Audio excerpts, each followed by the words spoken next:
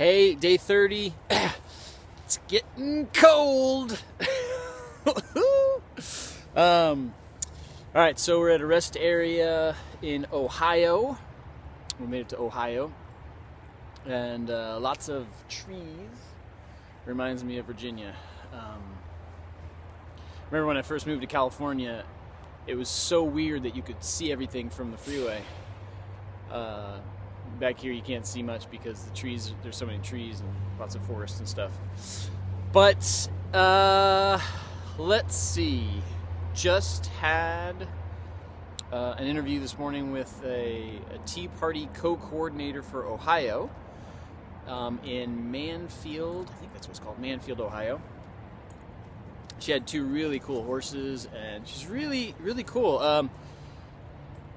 One of the cool things that I learned in our interview, let's talk gay marriage, shall we? So, one of the arguments against gay marriage is the word marriage. They always say, you can't change the word, the definition is the definition, you know, and I always argue back, words evolve, you know. Voting at first in our country meant white male landowners, and then it meant white males, and then it meant all males, and then it meant all males and all females.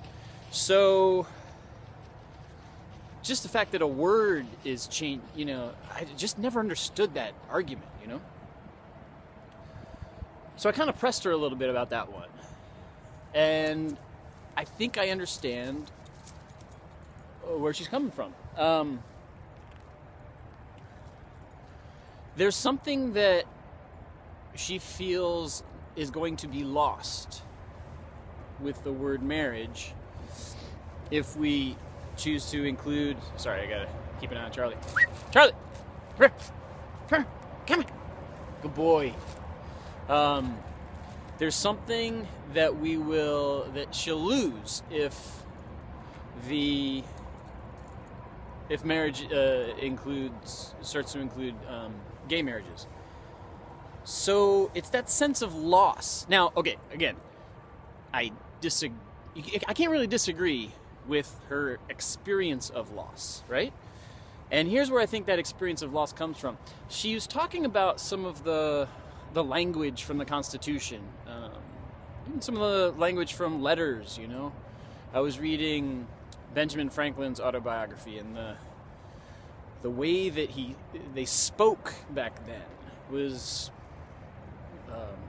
beautiful and artistic. So again, you gotta check your instant reaction against people who are against gay marriage. You have to stifle that impulse for a second in order to hear. Come on.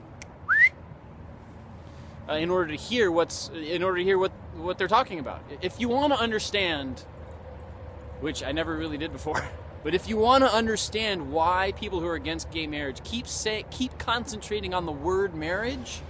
In fact, many of them would be fine if we just changed it to civil union. In fact, I asked her about that. I was like, hey, so let's say we take the word marriage off of all legal documents. So people who are married right now are married in their church, they're married legally, they're married, you know, but everyone who's married right now, in terms of the government, is married legally. So let's say we changed all the people who are married. You are no longer married legally.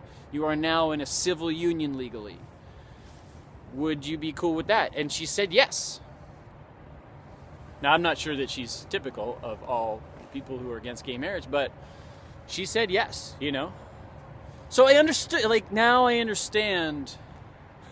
Sorry if I'm shouting at you and hear the cars in the background. Come on, come on, come on. There you go, good boy. So anyway, I understood, like, there's something about the word, and then she started talking about, like, words, you know, texting and the way people use language, and we're losing something in our culture. So I understand the experience of that loss of the word marriage. I'm a little suspect of that that's it, you know, but I do understand that that's at least part of it. So that was pretty cool just to see that, you know, because up until now, whenever anyone was like, you know, you're just going to change the word, I'm like, big deal. It's just a word, you know.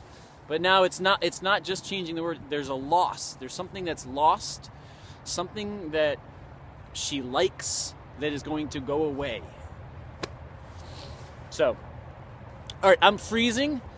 I'm headed to Parkman, Ohio, and then on to New York. If you know anyone in New York that you want me to stop by, I'm being like, I might even, I don't know, it's a little cold, but I might stop at Niagara Falls.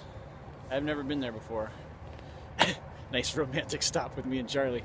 So if you know anyone there, Buffalo, Syracuse, I got a guy I might go visit in Syracuse, and then on to Maine, Boston. So I kind of need, I'm a little light on interviews. I have interviews set up in Philly and one in Jersey, and I think my cousin's neighbor in Maine. But other than that, we're pretty light on interviews. So especially in the Boston area, if anyone knows Boston and New York City, those kind of areas, I could use some people. All right, I will talk to you tomorrow. Hope you're doing great wherever you are. All right, bye.